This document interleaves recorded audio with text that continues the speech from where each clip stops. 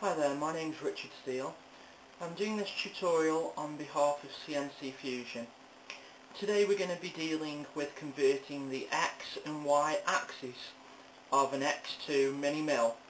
These being the Sieg, the Grizzly, the Harbour Freight, etc.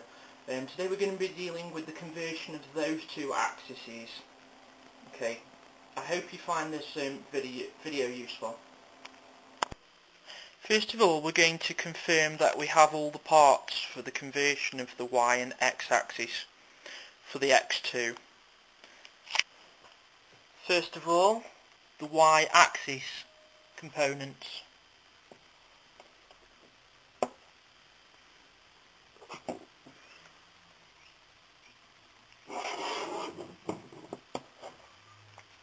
Alright.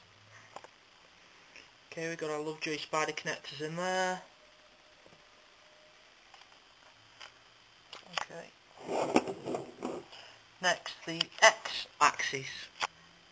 We should have already checked these in the other tutorial anyway.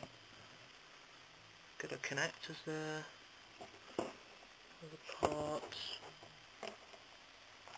Alright. Okay.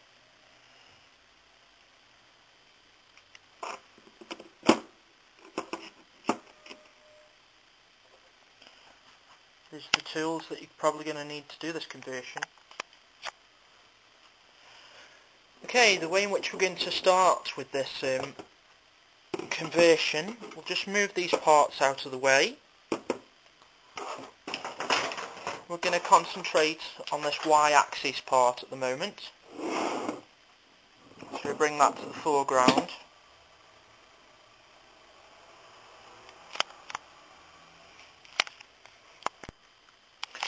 Using a 3mm Allen key, we're going to be unscrewing the Lovejoy connector. That will then pull away through the hole.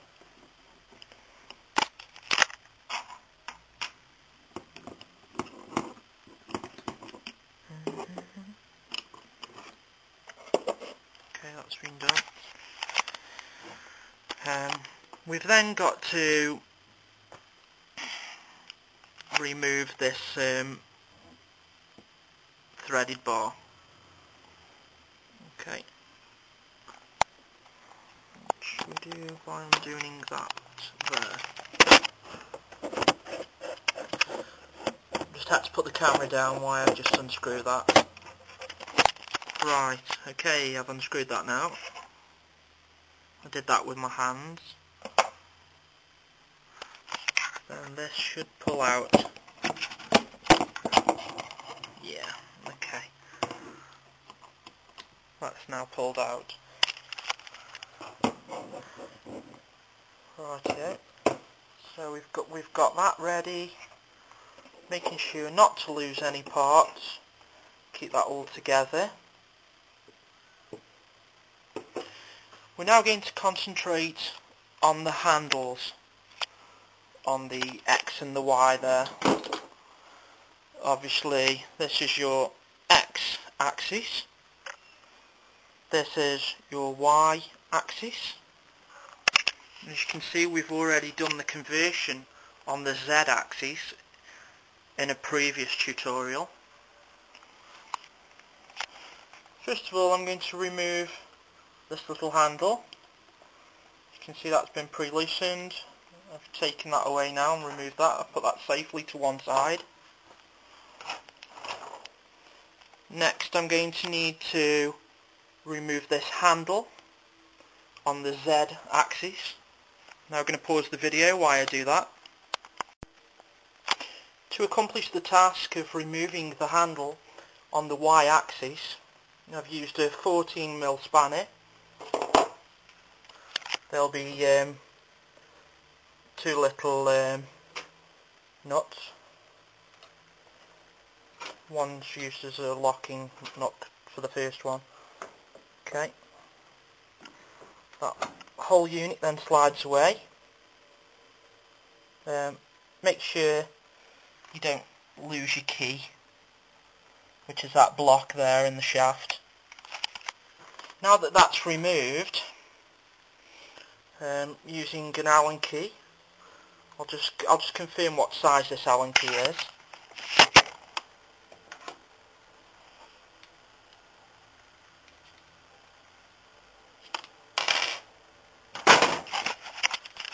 Using a 5mm Allen key, we will unscrew these bolts, taking care not to lose them.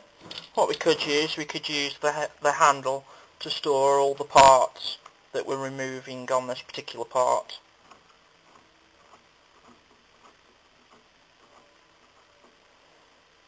Right, okay, all those parts are removed. Right, I'm now going to remove the two bolts at the opposite end of this axis, which can be seen there. We'll remove these in the same method as what we have just done. Correction, you're going to need a posi driver to unscrew this end, because this end is not Allen key.